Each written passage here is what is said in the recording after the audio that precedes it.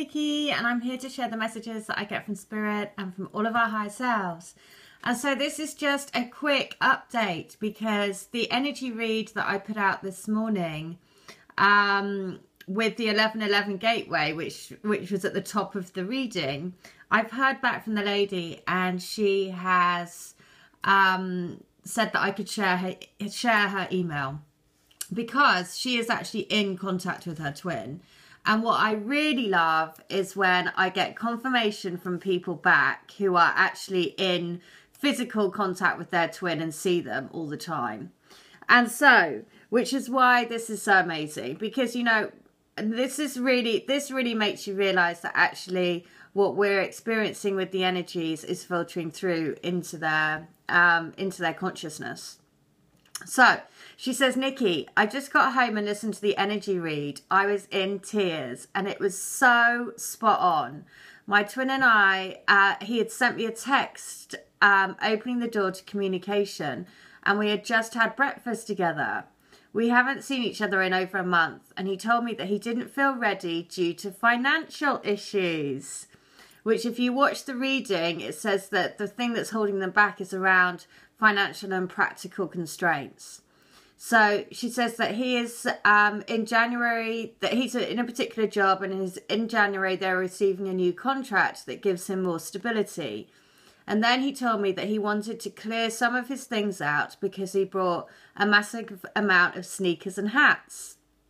Now that's also quite funny because trainers, we've had messages around that, because trainers are also about grounding the energies into grounding the energies into our reality, right? So it's quite funny that he's mentioned the sneakers and also hats. That's just, anyway, I digress. Okay, so he was the same man, but I felt a different spirit. He was more confident, more loving, and more open. This was after you had done a healing for me the other day. I did have my doubts and sadness and questioned if he loved me or not. And I have been looking within to empower myself. I'm going to be 100% honest. All of this happened before I received your email with the reading link. So I truly believe we are on the right path. The text, our meeting his explanation of not being ready, was hours before the reading. And the text, you were so spot on. He talked about being ready to have children once the contract goes through. And the mirroring in the reading confirms we are twin flames. I feel such joy writing this email to you, and I am oh so ever thankful. I'm going to leave the decision up to you if I should do a healing or the 8-question read to complete the package. And she says, I'm definitely getting the book and definitely getting on the crystal grid. I think, you know, and that's what's amazing, right? When you have that, like, unwavering confirmation, like, in the reality. I mean, it's just so brilliant. And so the other thing is, I just been channeling letters today, and I just want to reaffirm what has coming through is about writing a letter tonight which says everything about what you want to tell your twin, how much your love is going to, what's your love going to do for you, and then burn it and put it out and do that around your full moon intentions. Because another lady has just sent me a picture of this stone. Now, once I get, and it's a picture of a stone that she took a photo of. Now, I once gave my twin a stone, and it was a magic stone. And I told him to keep it on him. And I infused it with Reiki and basically said that it would help him and it would heal him. And the stone I called Brian. Just randomly, I was like, it's, you know, to myself, I was like, it's Brian the magic stone, and I will charge up Brian. Now, 2 things have happened today. This morning I got a telephone call by somebody and they just said, my name's Brian. And the second one was then this lady who sent me a picture of this stone. And so I was like, oh, I know that all of these things are coming together.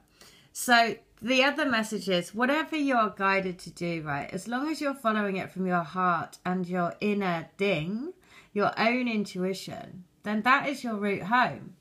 So all of these things that you might have been, just like I was guided to give my twin a magic stone, and have done loads of things, you know, over the years about doing this and doing that and da-da-da.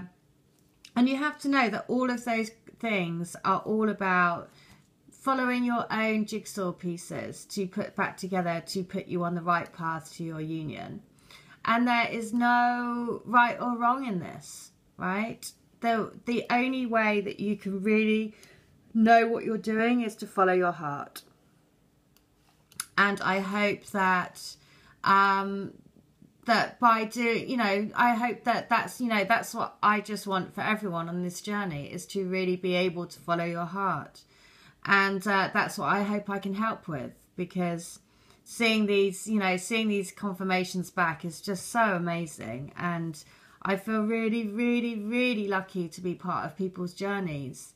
And so I just want to say again, thank you to everyone that's coming to me for letters, for readings, for healings, because being able to put somebody out of that, out of their crazy mind, you know, doubting and all of that, and being able to put them straight into their heart again to say, no, I know that this is real, is an amazing thing. I feel so lucky to be able to do that for people.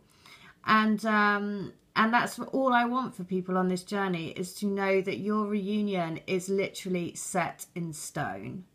And if you've woken up to what this journey is, then it really is a pathway to shine your light as bright as you can. And everything else will fall into place. It really will. It will just happen when the timing is right. So there you go. I just wanted to share and to say magic is in the air. The other thing is magic moon. I keep hearing, you know, make your wishes with the magic moon. You know, the moon energies have such a huge part to play in this. So make your wishes to the magic moon, because the magic moon wants to make magic for you. All right, hope that helps. Take care. Bye.